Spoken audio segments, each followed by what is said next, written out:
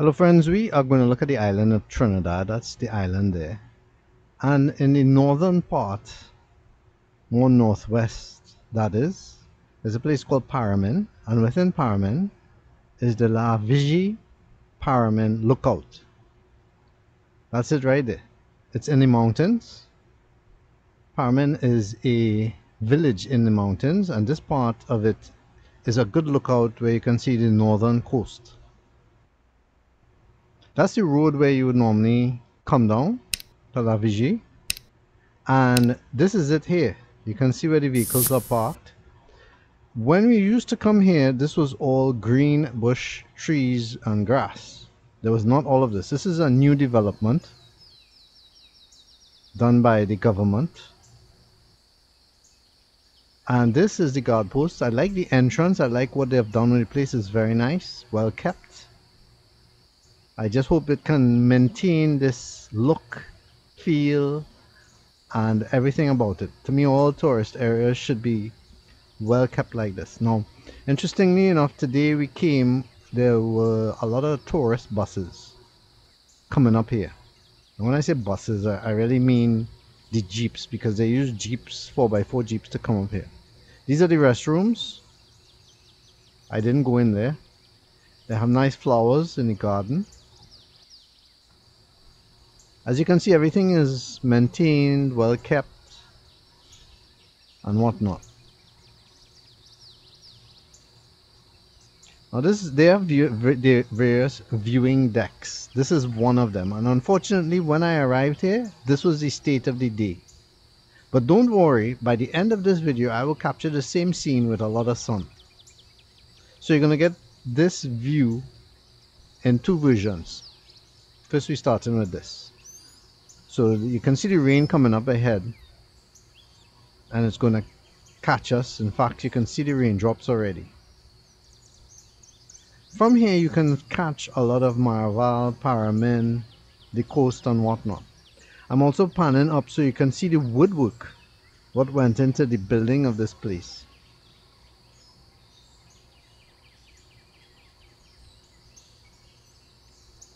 And you can see the continuation of the road there. That road will go all the way to the Saddle Road, which will continue on to Maracas.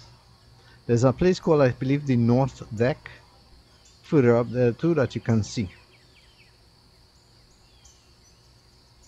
Now you can see the coast from these various little huts. I don't know if I should call them huts, lookout areas. So there's space enough for everybody. You can choose your own space. So if a lot of people come up here, which they do, you will be able to see from various angles.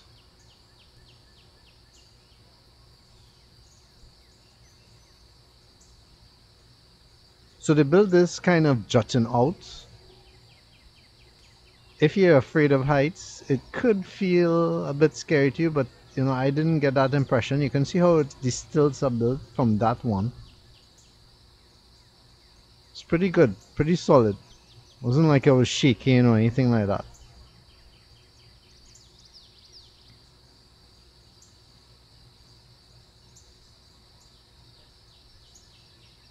I'm leaving natural songs, by the way, faintly in the background so you can hear all that's around me, which isn't much. This place here is for cooking. Now I don't know what the regulations are, but they have a sink there, and I guess in some way you can cook. You'll have to contact whomever, I don't know who's in charge of this place. I guess the Ministry of Tourism.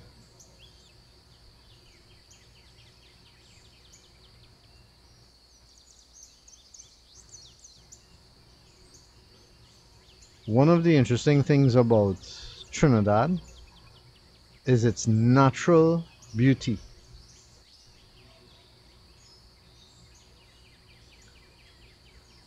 One person recently said in one of my videos that it's underappreciated by the locals, and I very much agree. One thing I have found is that projects like this, they will start off good, just like you see how this is. It's really good condition, really welcoming and nice. But then as time goes by, it's not maintained.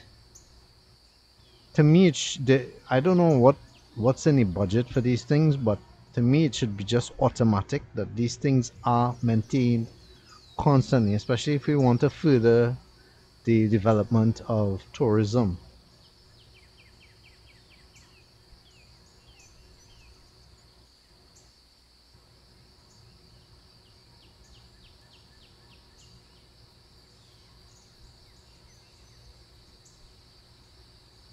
A lot of these trees still block some of the view.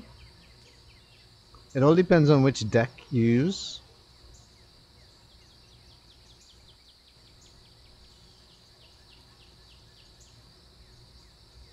Even the pathways have a decorative design on it, which is nice. As you know, or may not know if you're new to JB's Man Cave, I always show things in the raw. So I try to show it from the perspective as if you were there, how you would see it, not just focusing on just the niceties or just giving you one shot, but taking you as it were on a journey within a place, showing you both the good, bad, and the ugly. And in this case, the beauty.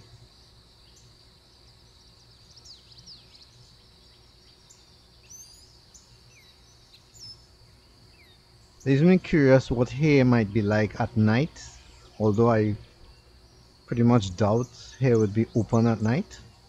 But I see they do have lights there. Now down this way, there's a path to hike going down. You can see a pathway down there, right? It goes all the way, as I understand it, to the coast. I'm not going to do all that today, but I will give you by the end of this video a hint of what the hike is like. Now, if you're thinking of coming up here when it's raining, this is what it's going to be like. And this is just a drizzle, but you will not be able to see the coast. So it's imperative that once you come up here, you're coming up here on a rainy day.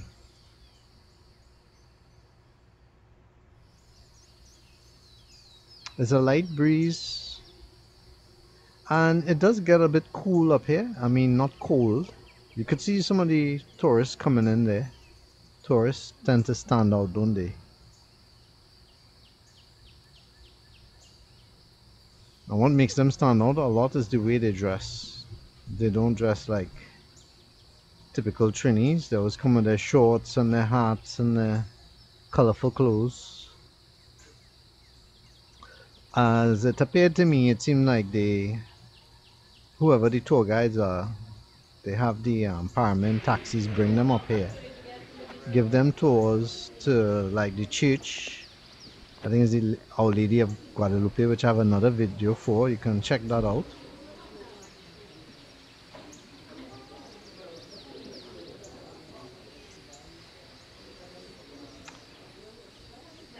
And then they bring them up here, and then they take them to, I believe, the north deck, which is further down, and then even further on to Maracas. Now I don't know if they go all the way to Maracas, but I would imagine in conjunction with other people that might be part of the tourists' day. I'm kind of sheltering here, and while sheltering, giving you some pictures. Now look, sun is out, and this is only after, I would say, half an hour. So sometimes you might see it really rainy, but don't worry, it might be sun ahead. And as you can see, it's just beautiful. Even the clouds are really nice to look at, sort of majestic. This is the beauty of Trinidad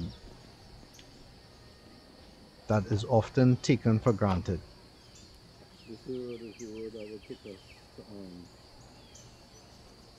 I just wish we could keep all of it clean and do less development. You see how nice and green down there is? I can only imagine that in 10 years time that will be a whole complex of buildings and houses that really, in my opinion, just take away from the beauty of the nature. So now that it's sunny, I'm going to go down the same path I did originally and give it the same tour, but this time with sun.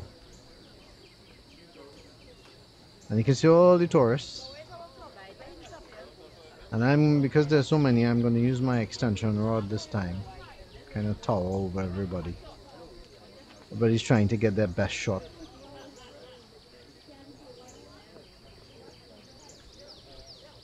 I like how the clouds come up as they hit the mountains. It almost looks like if the trees are smoking, but that's just clouds. And it's really nice to look at.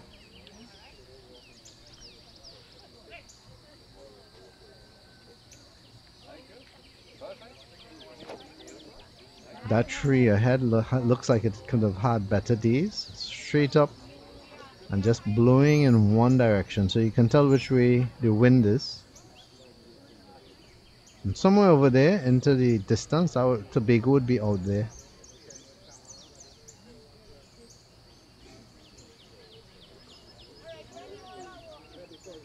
And you can see the rains going in that direction. See how it turns to grey as I pan this way? I'm facing west now.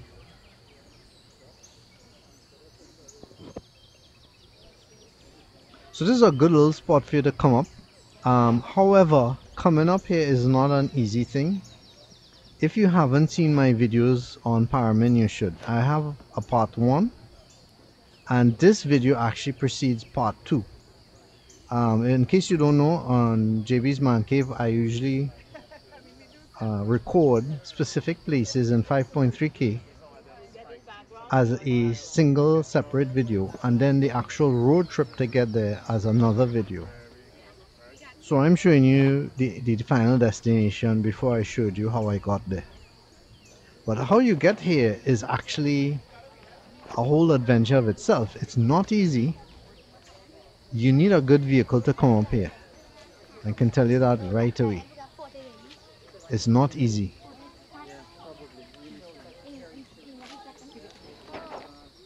Trying to get past those tourists there to the other deck. This is the other place I was showing you where we were sheltering from the rain, and I was saying how nice it is.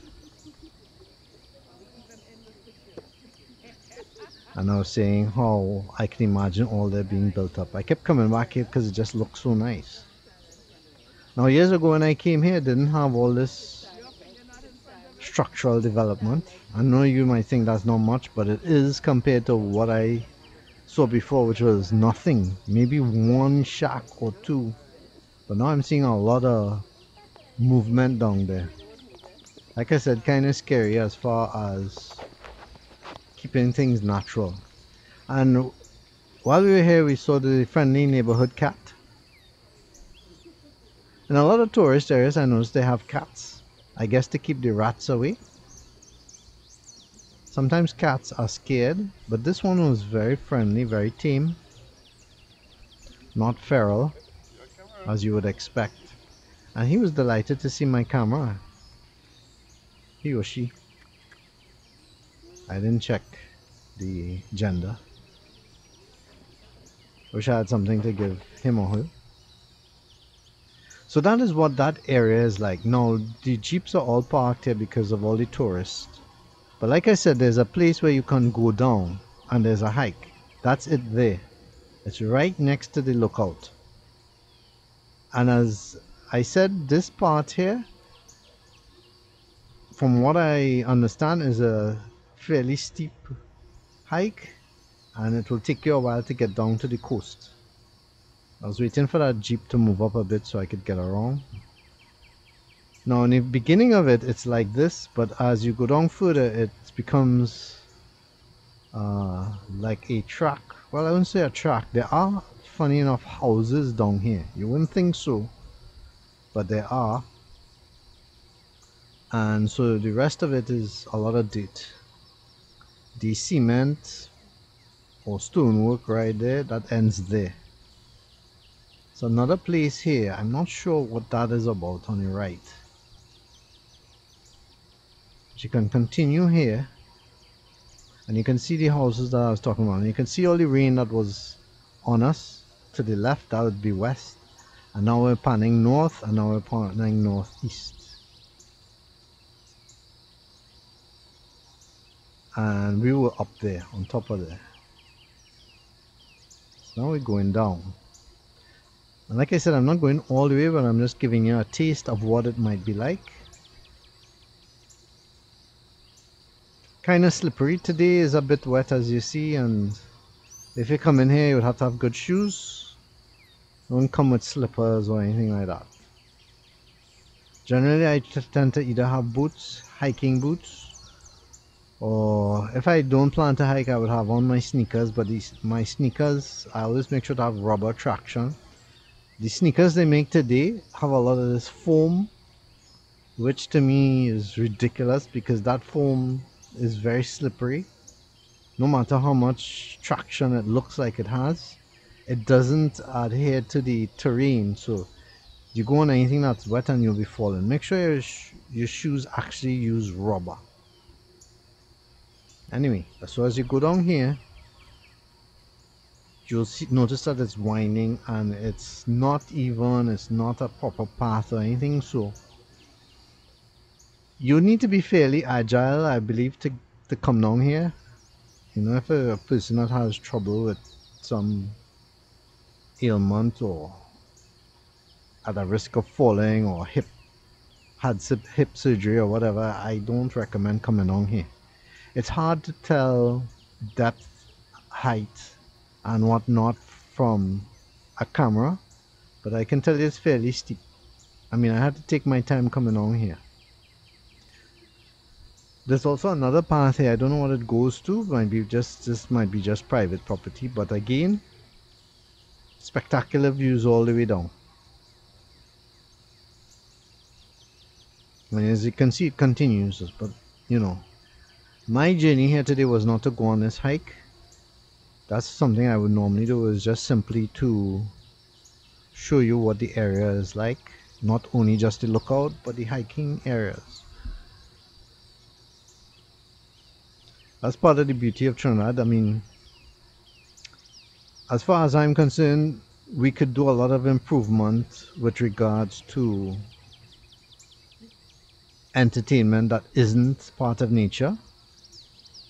There isn't a lot to do here. But as far as nature goes, we have lots to do here. Plenty. And a lot of it is neglected. It's an interesting house. Notice the stills it's built on. I believe that's also private property, but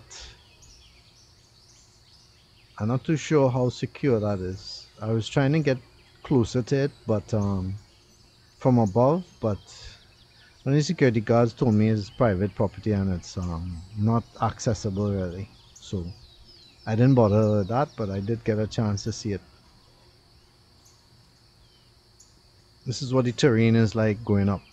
So make sure to look for my actual PARAMIN Part 2 video to see what the road trip is like to come up here. And if you didn't see the road trip Part 1 of PARAMIN, make sure to look for that, because PARAMIN is a big place. But the funny thing about it, unlike the rest of Trinidad, it all exists in the mountains.